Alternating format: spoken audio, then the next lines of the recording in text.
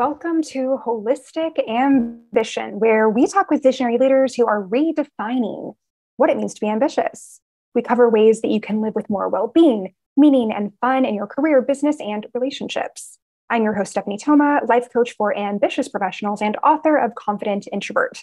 Today, we're going to be talking about how I called in my dream home. So if you are in a living situation that you don't love, if you are in between living situations, if you are nomadic, by the way, if you are nomadic or you want to be, I have a lot of content about that. Go ahead and check out the links below. But yeah, there was a period of time where I was actually a digital nomad for 2.5 years. Initially, when I embarked upon it, I thought it would be 3 to 6 months to find the next living situation. And, it was during the years of 2020, 2021, 2022, a little bit into 2023 even. And it became abundantly clear that those answers weren't clarifying themselves in terms of where I wanted to move. So sometimes you need to be aware of what those gentle nudges are. So I decided to go with the path of least resistance since I didn't have clarity. So I ended up moving back to San Francisco, where there was a living situation that was really fitting my needs at the time, where I had a lot of space to myself, really great walkable area. I was nearby the Center SF, if you're familiar with that area, and community where I plugged right in. I went to ecstatic dance the first Sunday that I was back. And then I wandered into the center and I began getting involved with their events pretty much within a week span. So everything was falling into place up until the building was sold. And I once again had 30 days notice to get myself in a new situation. And, I found the humor in it. My living situation was actually taken over by a commune. So where I had been living independently, there suddenly were a bunch of other people living there as well. So, I definitely made some friends in the process. However, that wasn't my ideal situation. That wasn't what I was calling in. So I decided to put a call in my Instagram stories. Hey, does anyone know of a place that I can rent for at least 6 months? And I just kind of let it sit there. And I ended up getting a message from a woman that I met in Thailand. To give you some backstory, I was living in Chiang Mai, Thailand in the summer of 2022. And I vividly remember taking a weekend trip to Pai, which is a sort of hippie village. You take a really rickety, 3-hour ride in a bus to get there. And, there were at least a couple of times when it fell through due to weather conditions or something. And finally, I was in Pai and staying in a bungalow. One morning I wake up and I'm having breakfast outside. I look over and I see a woman who's also having breakfast. And without even thinking much of it, I immediately say, "Oh, hey, are you American?" She seemed like she was American. And she says, "Yes, I'm from Austin. Where are you from?" I said, "Oh, I'm from California, Bay Area." And we had one conversation that then led to us going out to having a breakfast with another woman who was staying, at the same area.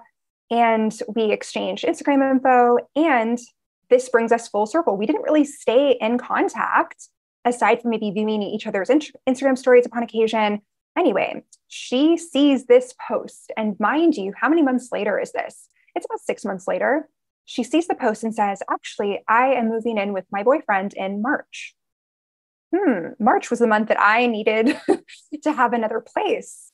So there was a lot of, even though it was a new state, Austin, Texas, it checked off a couple of the main boxes in terms of a large closet and a bathtub. There are other things that I like to have in my space, but those were absolute non-negotiables. I could not do without those two things. So those two boxes were checked off. And, I really felt into the option and I didn't feel resistance. And, honestly, I didn't really feel a lot of excitement either. At that point, I had been traveling for about 2.5 years. I thought it would be 2 years, but again, that living situation that I had plugged myself into was not as long-term as I thought it would be. So it ended up extending. And, when you're feeling like, okay, I'm kind of done. Okay, universe, it's time to move on to the next chapter. And for some people, that next chapter is being nomadic. But sometimes you're actually ready for more stability and more consistency. So that was where I was definitely at. And I decided to pursue the opportunity. And I made it a sort of fun adventure where I was doing a book signing for Confident Introvert at the Alt Summit in Palm Springs. So I was like, okay, let's see, what if I go ahead and just kind of have that as my layover from San Francisco to Palm Springs, then to Austin. And I needed to pack up some boxes and ship them over to Austin. The only issue was when they were in transit was they arrived earlier than expected, and someone needed to be present to sign for them. UPS did not allow me to schedule delivery. And I was just hoping that it would be after 4:30 when my landlord at the time would be home from her work. However, the first attempt was in the morning. She obviously wasn't home. And I knew that after a few attempts, the literal hundreds of pounds of my stuff would potentially be sent to a warehouse or be sent back. And that was simply not an option that I was available for. So, I was kind of troubleshooting what to do, reaching out to a few people that I knew who were in Austin, like, hey, would you mind working remotely from my future place and signing for packages? And I was met with a few soft declines. And then, I was in a restful state before bed. And a friend that I had made popped in my head. Her name's Lulu. And I met her at a conference in Austin. And I just sent a text saying, hey, it's been a while. How are you? And then I go to sleep. We start to catch up. And then I actually remember the next day, oh, she mentioned that she might move to Austin. So I ended up asking her, hey, did you end up moving? She says, yes, I did end up moving. So then I asked her the question that I asked a few times before to different people. And she is an instantaneous yes. She's like, yes, I'd be happy to go over there and be present for your pickup and sign and work remotely, from a new place for a day. Amazing. So that crisis was averted, and it came through when I kind of, surrendered a bit, just relaxed and went with intuitive nudges. See, my subconscious mind likely knew that there was that connection before my conscious mind caught up. And oh my goodness. And, so many other different serendipities have happened since, when it's come to, different areas that I've explored and different opportunities that have come about. And, I just wanted to share, if you do feel like you're in a little bit of a rut, particularly when it comes to home and creating a space that feels like it's your own for the first time, or maybe revisiting that after it's been a while, I wanted to kind of put out there the power of allowing yourself to take a deep breath and relax and allow things to come together, even when they don't make logical sense, even when there's no good reason. And some people will call this manifestation. Other people will call this alignment. Some will call it being lucky, having serendipities come into place. But I truly believe that life, although there are trials, there are certainly errors, everything is a part of something greater. And when you don't try to plan everything out too much, when you relax into what is possible in your life, again, when you're feeling confused or a lack of clarity, this isn't to be confused with not caring and being totally resigned.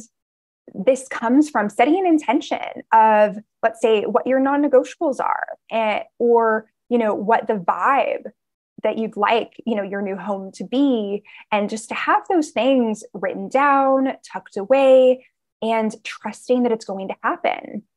And even though my initial timeline, I would have, I logically wanted this to happen in 3 to 6 months, there were experiences that I had along the way. 2.5 years, that's a heck of a time to be able to explore the US, abroad. So just really, it's about trusting the journey. And I'm excited about the other things that will come together, because what's meant for you cannot miss you. But ideally, we're open to the opportunities as they come, so that that timeline can be expedited to bigger and greater things. All right, so that's what I got for you for today. I would love to hear about anything that came up for you while tuning in here. And also, thank you for tuning into Holistic Ambition. This is Stephanie Thoma saying goodbye for now and inviting you to take a moment to rate, review, and subscribe. Until next time.